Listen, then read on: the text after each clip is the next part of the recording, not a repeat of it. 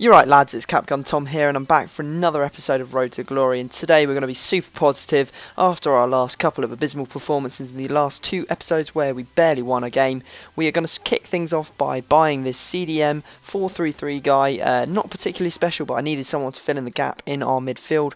Just because we're getting a lot of fitness problems and it really is starting to become an issue. With this CDM, we should be able to get full chemistry because he will get really strong links to some of the players around him, which will actually give him full chemistry. Does not at the moment, but when I put our proper right back in, he will get full chemistry, and we will have a full chemistry team. So that's pretty cool, isn't it? It's always good to know that you can get away without buying those expensive, position changes. As you can see, I'll show you there by moving him to right back, and you do get full chem. So it's always good to know that you don't have to buy those expensive position cards, and you can get away sometimes with just relying on the strong links around that player to get full chem. Anyway, we pop into our first game. We come up against this 4-3-3 BPL team. Looks pretty dangerous, I won't lie. It's got like the likes of Valencia, but we actually scored a really nice goal early on. Griezmann there doing a toe-to-toe bounce and going past his keeper and just slotting that one into the empty net early on in the game, 7 minutes in, so not too bad there. Menez then tried to go past him, but sort of failed, got a bit lucky with a ricochet bounce, and then Cisse was there to get up high and head that one into the back of the net.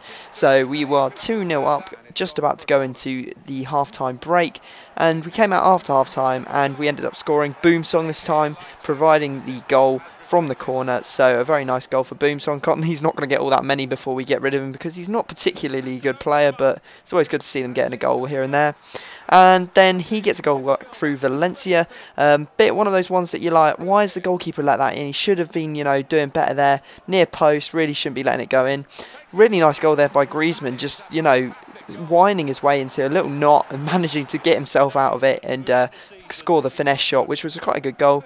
Bit of luck here for his player. The ball bouncing off one of my players, and Carl Walker there just absolutely hooned that one in. No chance was my goalkeeper getting anywhere near that. He hit that with such force that there was no chance. Anyway, we win that one 4-2, which is a great result for us, considering we lost a lot of games recently. And yeah, really good, because it means that we've actually won the cup, or won the title, which is really good. We have a record in that league of 4-1-4, so not the best. I mean, even wins and losses, but what can you do? Sometimes these things happen. It does mean that we get a really nice coin bonus. We've actually got a few coins to play with now, looking at about the 9,000 mark. So I decided to splash them in the transfer market and go and buy Yuri Gurkov in a 4-3-3. Not as good as last year, just purely because he doesn't have that 5-star skills. He does, however, have 4-star weak foot and 4-star skills, so it's not too bad. I mean, it's not all lost. He does have some good passing stats, so he should be an excellent addition to our squad. There really isn't that many good central midfield players that are French, so I'm thinking that I might have to delve into League One's ranks and just, get some players from there. Anyway, we go into our next game. We come up against an absolutely monstrous looking team. I mean, he's got Inform Micheli, Di Natale, Balotelli, Pirlo, Abate, Chiellini, Buffon in goal. Really dangerous team, and he shows how dangerous it is early on. Chiellini getting up well from that corner and putting it away really nicely, to be honest. But it wasn't long before we got back in the game. Cisse doing some great work there, working the space, and a great shot with his left foot, considering he is a right-footed player. But, that's his 4-star weak foot for you, and he has got an absolutely monstrous shot. He really can hammer those ones in. Got a bit lucky here. Gurkov actually providing the next goal. Griezmann getting in on goal and slotting that one home nicely, so I was pretty pleased with that. And actually, that's how the game ended. There wasn't any end credits I couldn't show you, but there you go. You can see the score there, 2-1, and that's actually a really good result because his team was amazing, and I absolutely hate playing against 4-3-1-2 teams. They just seem to be really a nightmare to pull apart, and also when you get on the counter attack, there's always 3 against 2 at the back. So a very difficult formation to beat.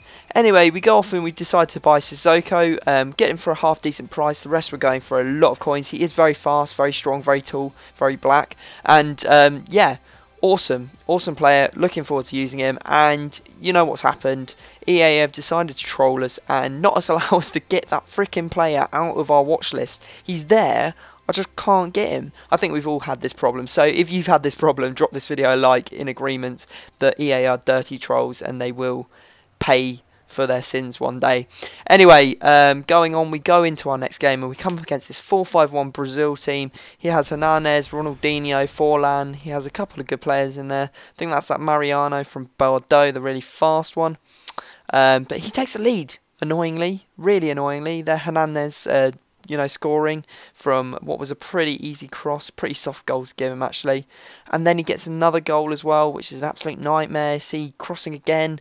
And who is that? Rafinha, not the one from Bayern München, but the actual one from the Liga 2 scoring. So that was quite frustrating for me. I was 2-0 down, only 7 minutes left in the game, and we managed to get through Menez, but he misses. But don't worry, Flamini's there to finish that one off in the 84th minute. And now you're thinking this can't happen. You can't get back into the game with so little time left, but you can see here an absolute scramble in the box, just ball going everywhere, and eventually it dropped to Griezmann, and Griezmann scored. And Griezmann has been one of our best players in this team by an absolute mile. He has been phenomenal for me, so I would really recommend him if you need a left wing French player or someone in La Liga if you need to make a cheapish sort of team.